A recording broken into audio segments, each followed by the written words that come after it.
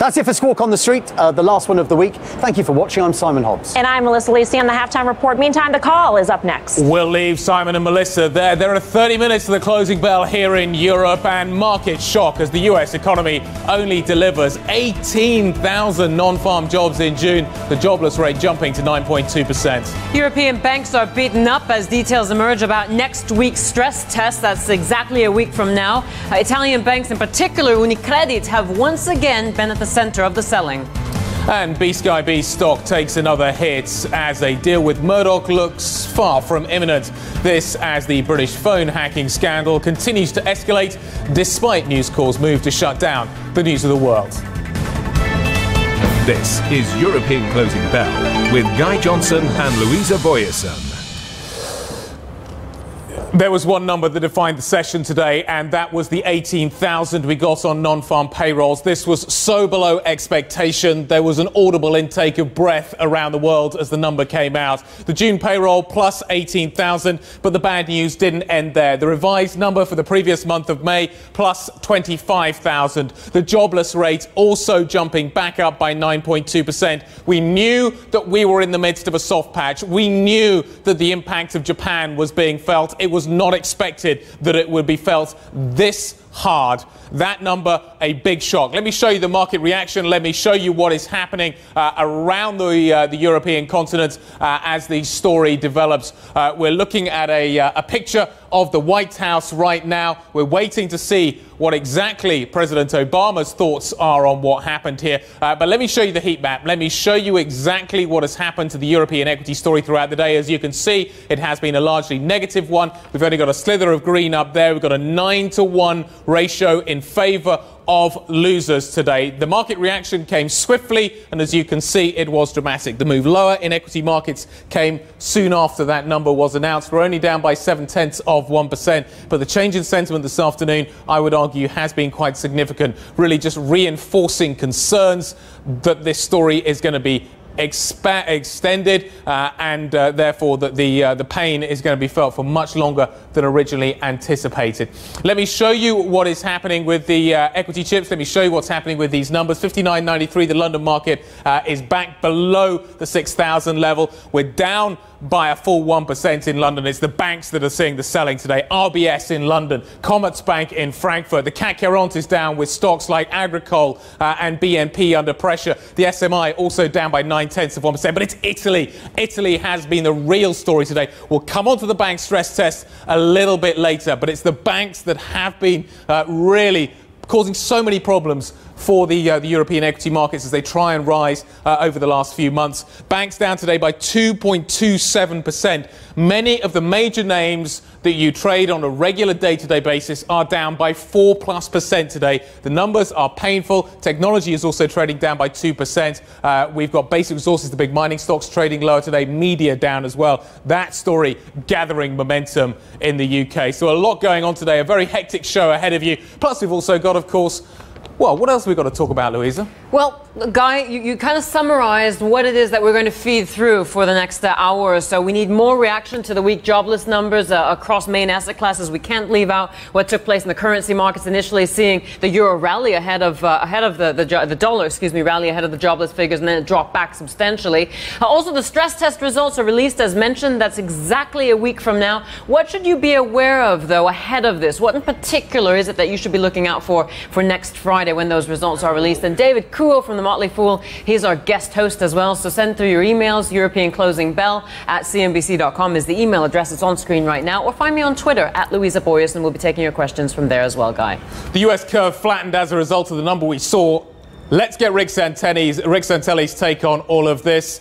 This feels a little bit more like than a soft patch, doesn't it, Rick? Yeah, you know, listen, now that we have basically for sure 2, you could argue 3 job numbers that are disappointing, there's a certain reality that's setting in.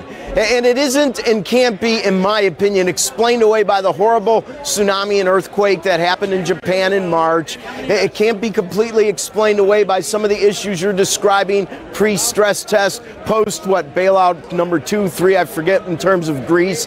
That what we really have is a continuation of all the events that we've been witness to. Housing market that really may not have hit bottom, a jobs market where there's structural unemployment that doesn't seem to want to go away.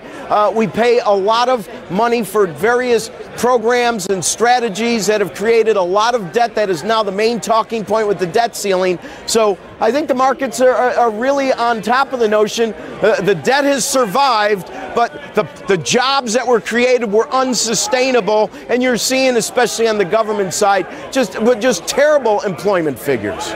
Rick, thank you very much indeed. We'll wait to hear what the president has to say on those numbers. Mr. Santelli joining us there from Chicago.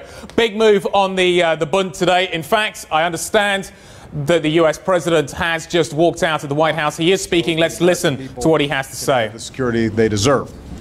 And that means getting back to a place where businesses consistently grow and are hiring, where new jobs and new opportunity are within reach, where middle-class families once again know the security and peace of mind they felt slipping away for years now. And today's job report confirms what most Americans already know. We still have a long way to go and a lot of work to do to give people the security and opportunity that they deserve. We've added more than 2 million new private sector jobs over the past 16 months, but the recession cost us more than 8 million. And that means that we still have a big hole to fill. Each new job that was created last month is good news for the people who are back at work, and for the families that they take care of, and for the communities that they're a part of. But our economy as a whole just isn't producing nearly enough jobs for everybody who's looking. We've always known that we'd have ups and downs on our way back from this recession.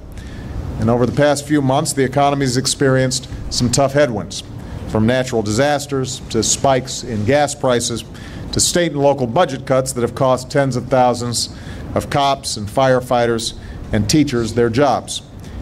The problems in Greece and in Europe, along with uncertainty over whether the debt limit here in the United States will be raised, have also made businesses hesitant to invest more aggressively. The economic challenges that we face weren't created overnight, and they're not going to be solved overnight. But the American people expect us to act on every single good idea that's out there. I read letter after letter from folks hit hard by this economy. None of them ask for much. Some of them pour their guts out in these letters, and they want me to know that what they're looking for is that we have done everything we can to make sure that they are rewarded when they're living up to their responsibilities, when they're doing right by their communities, when they're playing by the rules. That's what they're looking for. And they feel like the rules have changed. They feel that leaders on Wall Street and in Washington, and believe me, no party is exempt, have let them down. And they wonder if their efforts will ever be reciprocated by their leaders. They also make sure to point out how much pride and faith they have in this country, that as hard as things might be today, they're positive that things can get better. And I believe that we can make things better. How we respond is up to us. There are a few things that we can and should do right now to redouble our efforts on behalf of the American people. Let me give you some examples. Right now, there are over 1 million construction workers out of work after the housing boom went bust, just as a lot of America needs rebuilding. We connect the two by investing in rebuilding our roads and our bridges and our railways and our infrastructure. And we could put back to work right now some of those construction workers that lost their jobs when the housing market went bust. Right now, we can give our entrepreneurs the chance to let their President Obama speaking at the White House following the shocking 18,000 non-farm payroll number we had today, trying to lay out some of the objectives that he has to try and put America back to work. The market reaction swift today. One of the biggest reactions was in the German 10-year, the Bund. We've now got a 2.8 yield on that. A lot of buying into the safe havens. Italy again on offer today, yields rising there as Italy increasingly, it seems, becomes one of the main battlegrounds. This is not a peripheral country. Italy cannot be rescued, but yet it is now being increasingly drawn into this story in a rather worrying way. Louisa. Yeah, Guy, as you indicate, it really did feel like a risk-off scenario after that, and it still does after that non-farm payroll number. Nick Beecroft, he's a senior markets consultant at Saxo Bank. Risk-off for the time being, and maybe QE3 on? I think risk-off, certainly. This is... today's figures probably put to rest the myth that this was a soft patch that the States was going through the summer due to Japanese supply constraints and the increase in oil. It's turning into a long soft patch, put it that way. Yes, swamp maybe. The fiscal tightening's on the way, monetary stimulus is being reduced, just QE2 ends, but QE3 is just heaving into view over the horizon, I suspect, and it started today. The ECB raised rates by 25 basis points yesterday. Given these numbers, the Fed is not going to be raising anytime soon. Indeed, it's going to be quite a long period of time before the Fed raises rates. Does that put a limit on how far the ECB can go? No, I don't think so, given the single mandate that they feel they have to keep inflation close to 2%. The euro's at 170. You don't feel that? No, I don't think so, given the structural problems that the euro also faces. And the longer term, that's very possible when the euro has become a union of the stronger countries and is really the Deutsche Mark in disguise. We're talking 2, 3, 4, 5 years. Then yes, the euro could be 170. And the market, the euro is very resilient, isn't it? Given all that's happening. Maybe that's why, because the market's already looking through to those sunny uplands. Yeah, where it's, that's my theory as well. We're just heading into the next quarterly earnings season. How much further, though, do yields fall? Are people going to switch out of equities and into the bond markets? Well, we've been talking about a 3.25% to 2.5% range for 10 years. We got up and nudged 3.25% in the rather overdone euphoria after last week's votes in Greece, and now we're heading back to 2.5% by the end of the year, I think. More rumours that Tremonti's going to resign, big problems with the Italian banks. Italy's core. Yeah, indeed. And worrying, as you suggested, that it's come on the radar screen this week. Action, supposedly, preemptive action. We'll see if it can be carried through politically. But that would be another worrying and very dangerous phase. I guess we'll know more about the Italian banks, hopefully, by the end of next week after the stress test results. So. Which we're assured are going to be much more stringent. A lot. This year. A lot. Nick, thank you very much. Nick Beecroft, Senior Markets Consultant at Saxo Bank. An amazing day for euro-dollar. Just look at the kind of activity we've seen. As you can see, we weakened this morning as we grew more and more concerned about what is happening surrounding Italy, the Unicredit suspension, etc., all of that dragging the single currency lower. Then we got the non-farm payroll pop as the euro strengthened, and now we're starting to weaken again. Tom Levinson's going to explain exactly what all of this activity means. He joins us now from ING Financial Markets. Quite a day. Yeah, I think really sheer confusion in the markets, really trying to counterbalance what's going on in the Eurozone and what's going on in the US. Of course, in the Eurozone, it's the banking side of things, the ongoing fiscal crisis, and in the US, a real reality check in terms of the economic recovery, or rather, I guess, the extension of this now quite long soft patch. Does this give you a new target for the euro-dollar, Tom? I mean, it was a pretty substantial correction in the non-farm payroll data.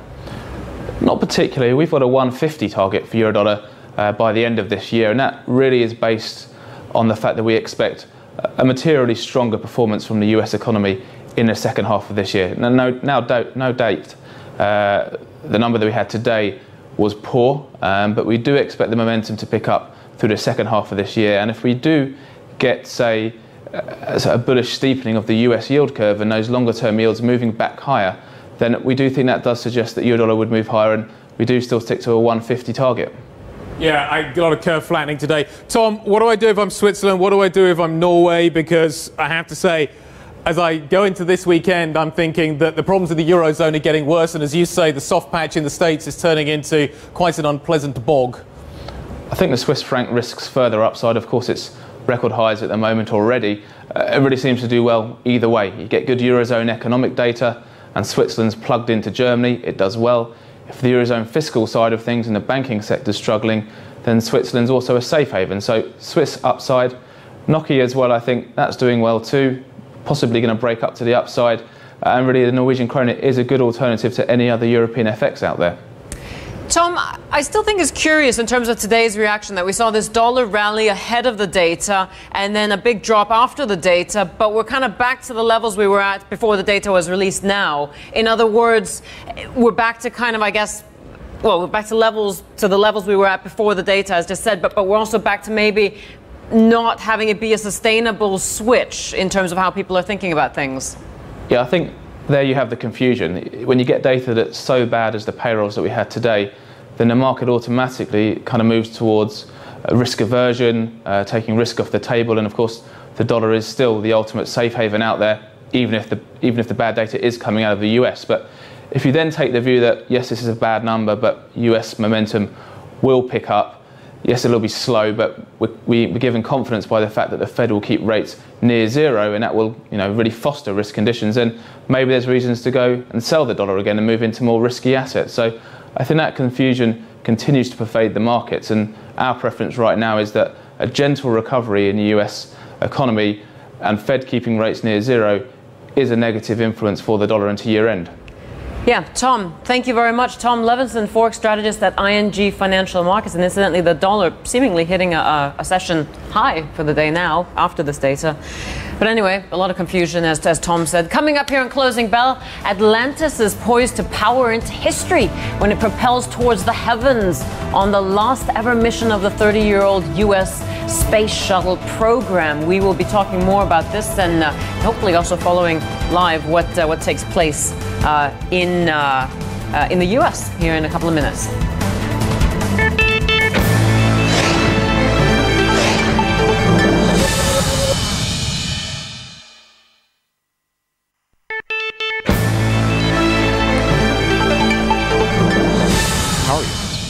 Welcome back. You're looking at live pictures from Cape Canaveral. We now understand that it is a go for launch for the space shuttle. We are expecting that in around 6 minutes, 20 seconds. A day, 30 years in the making. An incredible piece of history about to happen. An incredible journey, not only for NASA, but for everybody on this planet. We will watch these pictures as this aircraft takes off. We'll watch them come back. A sad day for many, a great day for some. It really is quite incredible, this piece of technology, and the fact that it's delivered so much, I think, is quite fantastic. It's the 135th launch, and the final launch as well. But it also means essentially that now the Americans are handing this mission over to the Russians. That the Russians, they'll be the only ones to be able to send astronauts into space. And Obama said, well, we want to try to focus on stuff we haven't done before, like explore Mars, for an example. To reach out beyond near Earth and to go beyond that, I think, is a big step. Certainly NASA's got its hands full with that one, but it'll be interesting to see whether or not the private companies can step up to the plate and deliver the kind of technology they're promising at the moment to be able to send people to the International Space Station. As you say, the Russians are going to be the only ones servicing that. Fewer people on this space shuttle, of course, because another one isn't standing by on the launch pad. If there were to be a problem, there would be no rescue operation without the Russians. So a lot going on here. We'll continue to watch, but in the meantime, we need to talk about the markets. The non-farm payroll number, a shocker today. The markets have been pricing it in. Let's go to the NASDAQ and find out the story from Manhattan. Hi there. I always wish I was an astronaut. What a cool job, right? Kind of a sad day to see that space shuttle go for the last time. But anyways, back to the markets. Unfortunately, we are seeing red across the board. Like you mentioned, that non-farm payroll number, very disappointing. Looks like we only added about 18,000 jobs. Economists had been expecting much more. That private sector payroll number yesterday was much stronger than we had expected. So today was sort of an even bigger surprise, perhaps, than had we not got such a nice number in that private sector payroll yesterday. So nevertheless, we had some downward pressure already coming into today's trade. I want to start off talking about Google. Google getting a downgrade from Morgan Stanley. They're basically downgrading it to equal weight from overweight, also cutting the price target from $645 a share to $600 a share, cutting 2012 EPS estimates. Basically, the analyst is saying they know that they're investing in local e-commerce and social media. they're not sure about the return on investment for some of that money being laid out for those expenditures. Also worried about some margin pressure going forward because of the aggressive hiring. And I also want to talk about Yahoo really quickly. David Einhorn of Greenlight Capital, a big hedge fund here, has exited his stake in Yahoo, a stake that he entered just earlier this year, saying he's not really happy with what's been done with some of the Chinese subsidiaries within Yahoo. Back to you. Courtney, good seeing you. Thank you very much. Yeah, indeed. Nice seeing you as well. Indeed, being in a spatial would be exciting. I'm not sure it's the job for me, Guy. Maybe you. I'd love it. Cool. What a great job. Anyway, I've got my feet firmly on the ground because we need to talk about what's happening with the European stress test. We now know that at 5 p.m. London time, this time next week, we will get the details coming through. The top line will be at 5:30, we'll get the bank-by-bank details. What we have learned today is, according to Mario Draghi, that the Italian banks will all pass. The German banks are apparently going to all pass as well. Remember, they have to achieve a 5% Tier 1 risk-weighted assets throughout the stress testing process. Be interesting to see who's ultimately going to fail if the Germans and the Italians are all passing. Today, the pressure was certainly on UniCredit. We were down by 7.5% coming into the close here in Europe. Peter Tal Larsen joins us now. He's the assistant editor at Reuters Breaking Views. Peter, they're all going to pass by the sounds of things. Well, it does sound like there's a bit of jockeying for position going on. I'm not actually sure that the different countries actually have really finalised who's passing and who's failing. And there is this meeting of the European finance ministers next Tuesday, which will discuss some of the provisions that they have to put in place to deal with banks that have failed and how to support them, and also to deal with banks that have only just passed. But it does sound like there's still quite a bit of horse trading going on behind the scenes, and the results may be up in the air until the very last minute. Peter, what should investors be aware of here over the next 6 days, 7 days, up to the actual release of the stress test results? What's the key element to look for on Friday? Well, there's a couple of things. I mean, the first thing to say is that these tests are a lot tougher than the tests were last year. They've kind of, the economic scenario is quite tough, and they have also found ways of making countries acknowledge the possibility that some of this sovereign debt is not worth as much as it once was, but they still have a big flaw, which is that they don't stress test for a default of a sovereign for those, which means that all those bonds that banks hold in their banking books and are not marked to market will not be written down as a result of this. However, I've seen the European Banking Authority has put out a very detailed template of the disclosure that it's requiring from all the banks, literally about 8 or 9 pages of very small print, which will be coming out presumably from all these 91 banks on the Friday afternoon. And I think what that will allow people to do, once they've got their heads around it over the weekend, is to crunch their numbers themselves and basically say, okay, we now know who's got the exposures to Greece, who's got the exposures to Portugal, who's got the exposures to Italy, what maturities they have, which book they're held in, and you will then be able to with the help of a spreadsheet, crunch some numbers and actually do your own stress test on the banks, which I suspect probably will be the real story of these results. Peter, we'll wrap it up there. Thank you very much indeed. Peter Tal Larsen joining us from Reuters Breaking Views. The reason we've wrapped that interview up is that we are watching events at Cape Canaveral. That clock should be moving. It's not. We are stuck on 31 seconds at the moment. Let's listen in to ground control, what they're communicating to the space shuttle, and hear exactly where we are in this process.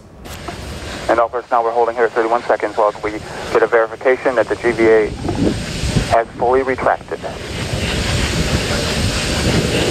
per our pre-plan. This is CMAC. We verify retracted. Okay, and you can verify that it is fully retracted per the instructions that we've been that we developed, correct? That's correct. All right, and SPE? And NTD, SPE concurs. They satisfy the requirements of GSE 13 pre-plan contingency. I am go. Okay, I copy. And launch director. Yes, sir. I heard all that and concur. Press on. All right, very good. NTDST. Yes, sir. Yes, sir. I need concurrence to GLS and mass to clear the hold, please. Very good. And GLS, you have concurrence? Go. Copy that. It's in work. Thank you. Let us know when that's complete.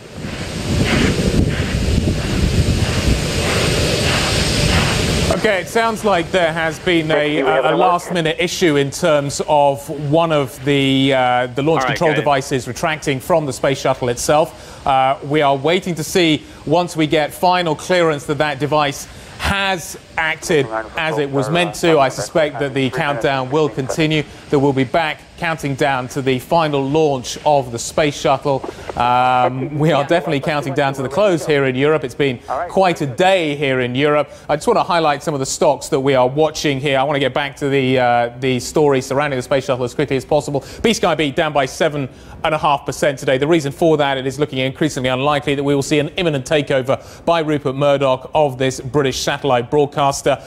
He already owns some of it, of course, but he is now, given what is happening with the phone hacking scandal, looking increasingly unlikely to be able to execute that deal anytime soon. Let's take a quick look at some of the other stocks we're watching as well. We've got Trinity Mirror, had a very good day. This is a competitor to the News of the World grouping, and as a result of which the stock has done well today. There have been further developments on this front today. And I just want to quickly show you of oh, no, here we go. All the space engines up and burning. Go for launch. 2, 1, 0, and liftoff. The final liftoff of Atlantis on the shoulders of the space shuttle. America will continue the dream. Program, Houston. Roger, roll, Atlantis. Houston now controlling the flight of Atlantis. The space shuttle spreads its wings one final time for the start of a sentimental journey into history. 24 seconds into the flight, roll program complete. Atlantis now heads down, wings level on the proper alignment for its 8.5-minute ride to orbit. 4.5 million pounds of hardware and humans taking aim on the International Space Station. 40 seconds into the flight, the 3 liquid fuel main engines throttling back to 72% of rated performance in the bucket, reducing stress on the shuttle as it goes transonic for the final time. Engines now revving up, standing by for the throttle up call.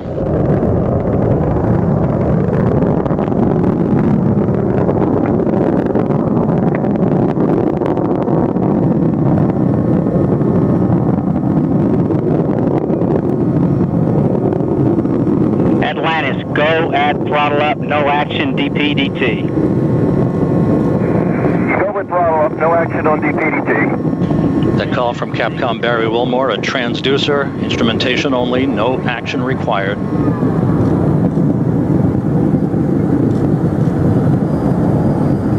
Atlantis now 15 miles in altitude, already 16 miles downrange from the Kennedy Space Center, 1 minute 40 seconds into the flight. Atlantis flexing its muscles one final time.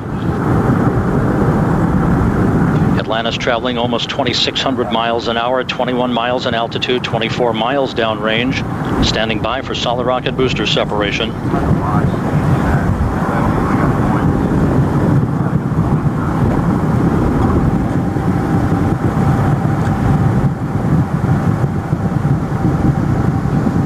Booster officer confirms staging a good solid rocket booster separation. Guidance now converging. The main engine steering the shuttle on a pinpoint path to its preliminary orbit. 2 minutes, 20 seconds into the flight. Atlantis already traveling 3,200 miles an hour, 35 miles in altitude, 50 miles downrange. The propulsion officer reports the orbital maneuvering system engines have ignited. Atlantis kicking on its afterburners for 1 minute, 23 seconds for the final phase of powered flight. Atlantis, 2 engine towel.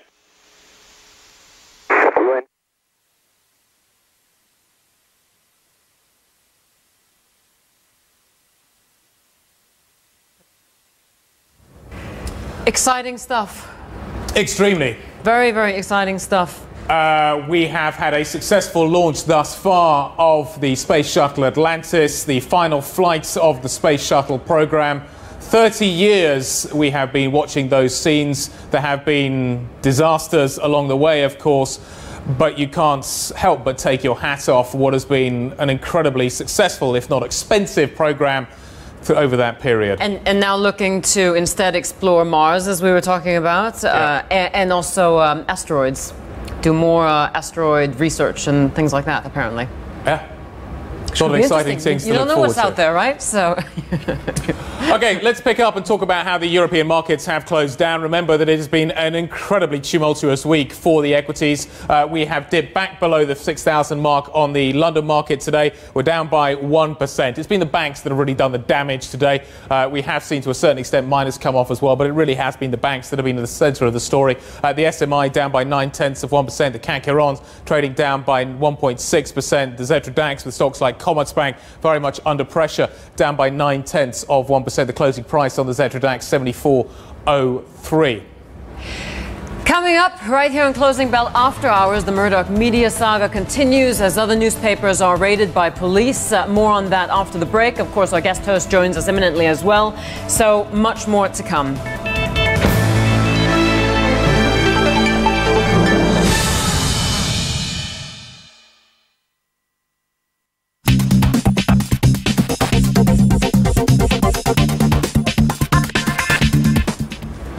Hi, welcome back. You are watching Closing Bell After Hours, where we've just seen the closing of our European markets, and we saw quite a bit of red across our screens. The FTSE 100, though, flat to slightly higher towards the end of the session. That's interesting.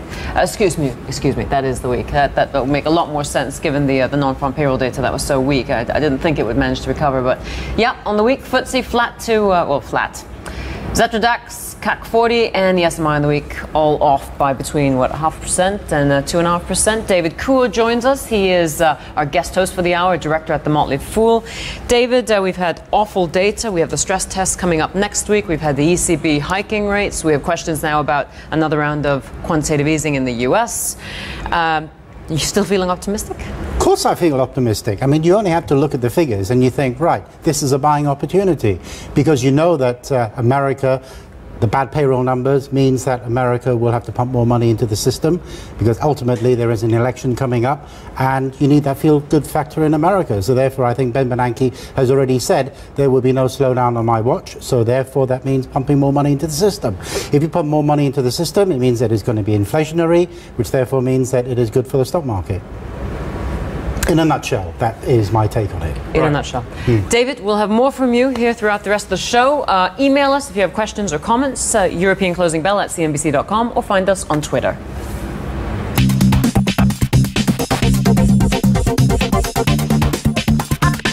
Now, the Murdoch media crisis is apparently spreading to other newspapers. This after police this afternoon have confirmed in the UK that they are now searching the offices of the Daily Star newspaper.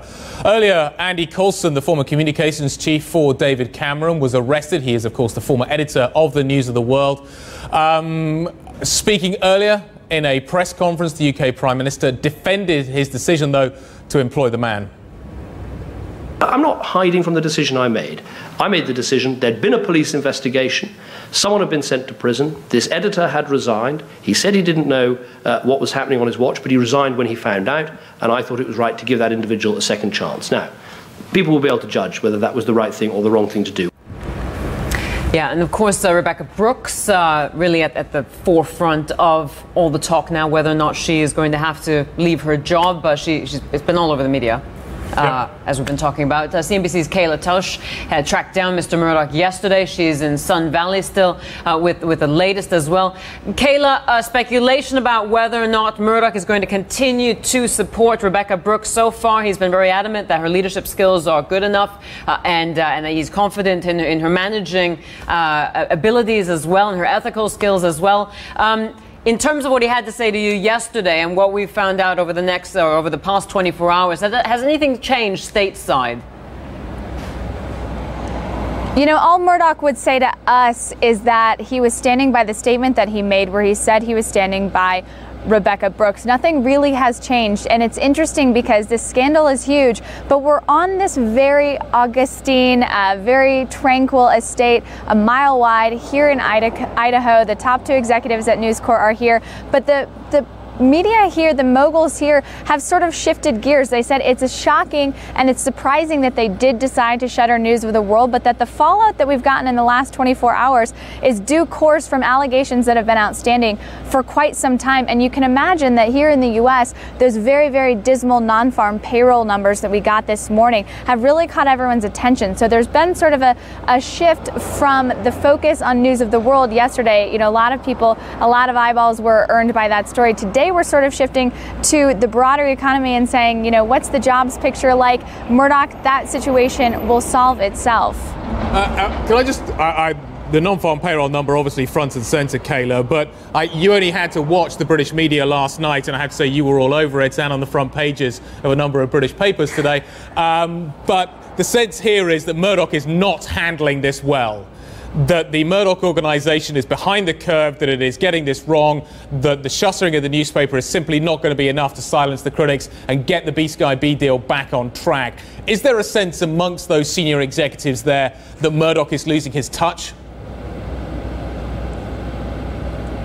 That's not really something that we can tell at this point. James Murdoch and his wife were supposed to be in attendance at this conference here in Sun Valley, and he is not. He's back in London, as we know, doing damage control on this situation, trying to get in front of the ball as much as he can. Rupert has been a no-show today. We think we might have seen him get out of a car wearing a white baseball cap this morning. He was wearing a white baseball cap yesterday as well, but we haven't been able to track him down today. We do understand that he has been attending panels. He has been listening to the information that's presented here at the Allen Company conference as if it were business as usual. I imagine he has had to duck out for quite a few phone calls or emails. But as far as the damage control day-to-day on this situation, we understand that's being handled by James Murdoch and that Rupert is still in attendance. He and his wife Wendy are premiering a movie here in Sun Valley this afternoon, so it's not likely that he will be leaving here before that happens, and that's really what we know at this point.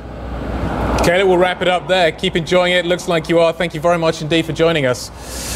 I just want to bring up this issue of the Daily Star because it now looks as if the newspaper story is beginning to widen a little bit beyond the News of the World, beyond the world of Murdoch, because it's understood, and this has been reported by a number of media outlets in the UK this afternoon, that the Daily Star, another red-top tabloid newspaper, has had its offices searched by the police and that a number of boxes of material were removed. Now, it's very interesting. This organisation is run by the media mogul Richard Desmond. CNBC recently ran a profile piece of Mr. Desmond. He talks about a number of subjects in that interview. We had an event surrounding it. Now, what is interesting here is that Mr. Desmond recently withdrew his organisation from the UK PCC, the Press Complaints Commission. He stopped making payments to that. And it was interesting because he was asked about that and the reaction of Jeremy Hunt, the media secretary here in the UK, and the concerns that Mr. Hunt has about this withdrawal. And I'm just going to quote now from a Media Week piece that was written following that event because he was asked about his withdrawal from the PCC and whether or not that would bring statutory regulation quite a step closer. He was asked the question, he thought about it, and I'm quoting here, he whispers in a response that is nonchalant and inflammatory as it is perhaps poignant, quote, because I don't want to be with a bunch of expletive phone hackers. This story has got legs. It is going to go much further. I'm not sure it necessarily will go further in this direction, but as Louisa says, the issue of Rebecca Brooks remains front and centre, and I suspect the phone hacking story certainly will not be missing from the front pages of the British newspapers and the media for really quite some time. No. I mean, David, it's pretty extraordinary, and it's pretty extraordinary the developments that have happened here over the past couple of days. It is a story that's been rolling for a long time, the phone hacking story in the UK.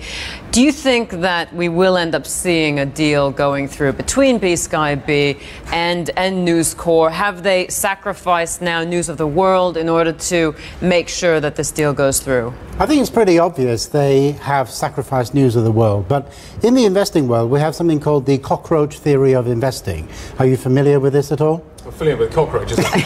Well, precisely. The thing is, wherever you see one cockroach, there must be many more out there. Yeah. And I think this is what is happening now, that the investigation is being widened. They're having a look to see where else there are cockroaches. Can I just ask you, there was a very strong reaction in some of the other newspaper shares today going up. Yes. Which I was surprised about, and I have to say that looking at Twitter and various other things, that a lot of people were surprised about that as well. And for the simple reason that what is going to happen here is that the regulatory environment, and just pulling out that piece that I just quoted there, the regulatory environment is going to get tougher here. We're moving towards a much more onerous regulatory environment, statutory regulation. We're not going to be self-policing these organisations anymore. That's going to be bad for shareholders. Costs are going to go up. We know what's happened with the banks. Isn't this a similar story for the media? Well, I disagree, because I think, what people want to do is to be able to read a newspaper and know what they're actually reading in there has been obtained legally. But from a shareholder point of view, well, it's going to raise costs. Well, on a shareholder point of view, look at Trinity Mirror today. I mean, the shares are up 4%. And if you have a look at the valuation of Trinity Mirror, it's on a P of about sort of 2, right? Yeah. I mean, it is almost as cheap as chips at the moment. And even if you add in things like the debt and the pension, it's still on a P of about 6. I mean, I would be out there buying those shares because I would think, hey, that's a good punt. David, we'll come back. We'll have more from you in a moment. Coming up, though, on Closing Bell After Hours, the world-famous Joel Stainton. He's here. He'll be charting German CDS. Well, he is world-famous. He's on CNBC, right? Of course. He'll be charting the German CDSs versus the 2 and the 10s. Also on employment, and he'll be doing that in just a couple of minutes.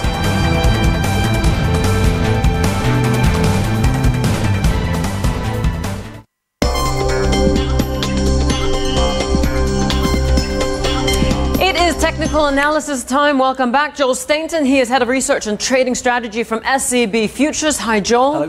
Hello. German CDSs versus the 2s and the 10s. Who's leading who here? Well, we think the CDS is leading. The white line is the 2s, 10s yield curve, the spread between the two benchmark yields in Europe. This is German bonds. And normally when a central bank raises rates, that would flatten. Normally the 2-year yields rise relative to the 10-year yields.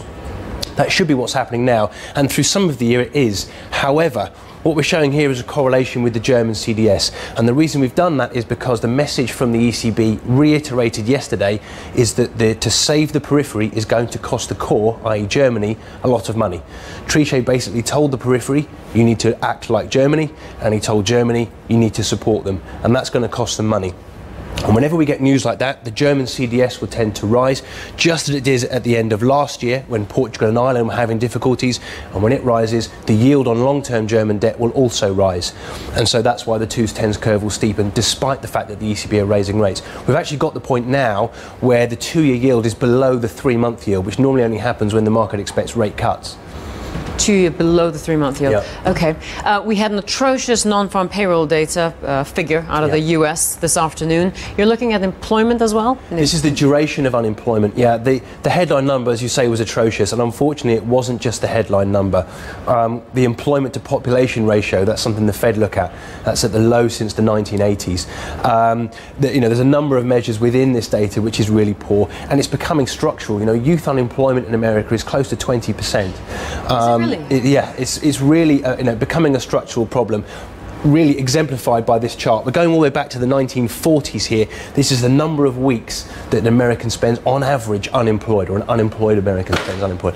We're up to 40 weeks. This is double any other recession. And so this shows, Bernanke talks about the painful recovery and how slow it is that the unemployment's coming down.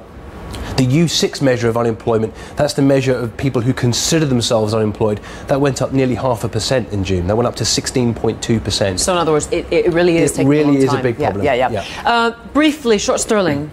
Short sterling, despite all the bad news, the market is priced for bad news. In the UK here, this is the calendar spread between December this year and June next year. So this is the number of rate hikes priced for the first half of 2012. It's down to just 15 basis points. That's as close to zero as we're going to get in a 6-month run. And yet pay deals came in at 3.3% in June. That's the bit that the Bank of England said they would be worried about, pay deals. So we think the time is right to start putting on some bets that rates will have to rise first half of next year. Joel, world famous Joel Stainton, thank you very much.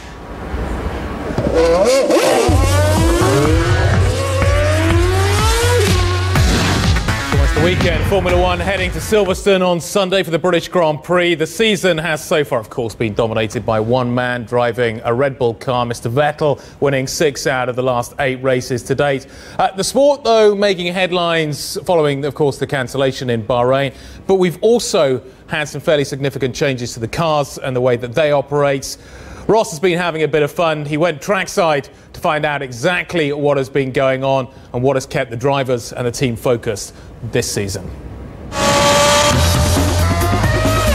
It's the halfway point in the Formula One season, and at McLaren's swanky headquarters in Surrey, fans and teams have been discussing the progress of the sport this year, one that never stands still.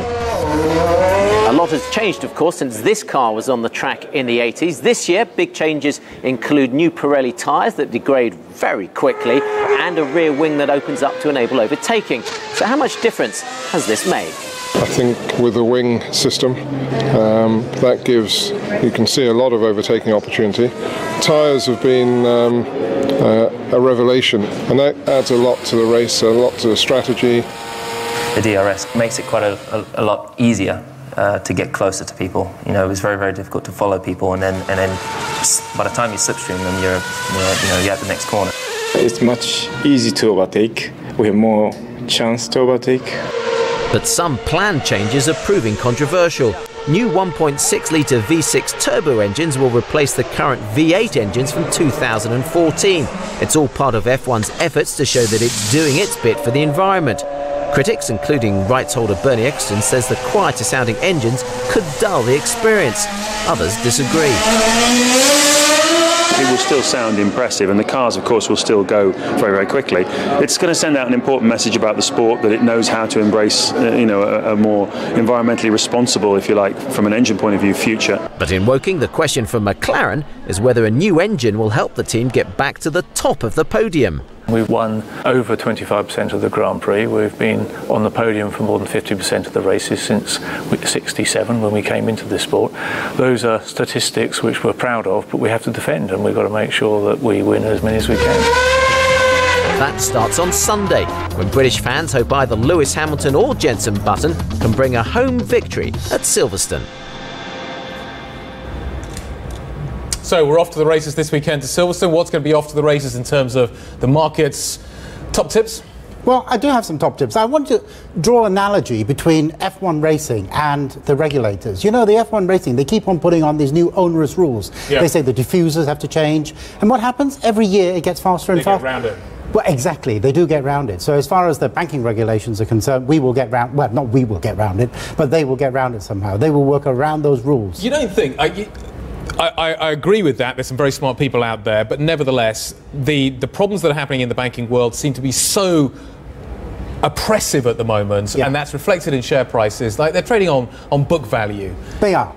But the thing is, I mean, this is a buying opportunity. I mean, can you see the day when we don't have HSBC, when we don't have Barclays Bank? Impossible, I don't. It is like you read the mind of Aaron, a regular viewer. He writes in and says, buying opportunity, if I was bullish on equities yesterday, and I was, one bad jobs report can't change that, can it? Well, it can't change that. And you have to sort of look beyond all of that and say, is the world going to be a better place in 5 years' time compared to today? And I think the answer, most people will say it is. So therefore, if you are a long-term stock investor, you should be buying shares now. Unless you have the beginning of a banking meltdown. Yeah. The problem is that what else do you earn right now? You've got a bund that's yielding 2.8 this evening. Anything below 3%, a lot of senior investors will tell you is not worth owning.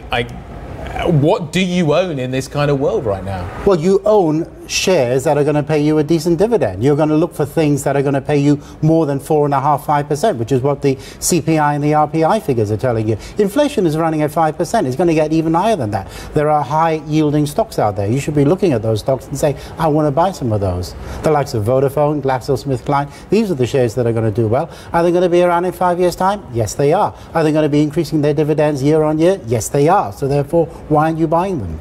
So utility, I had more time I'd argue with you about Vodafone, but anyway. David, lovely seeing you. Have a fantastic weekend. Thank David you. Kuo, director at The Motley Fool. That's it for Closing Bell. Coming up next here on CNBC, the strategy session, we're going to continue to debate that 18K read on non-farm payrolls. Oh, definitely. And of course, stress test exactly a week from now on next Friday. Extended programming for that, I tell you, here on CNBC.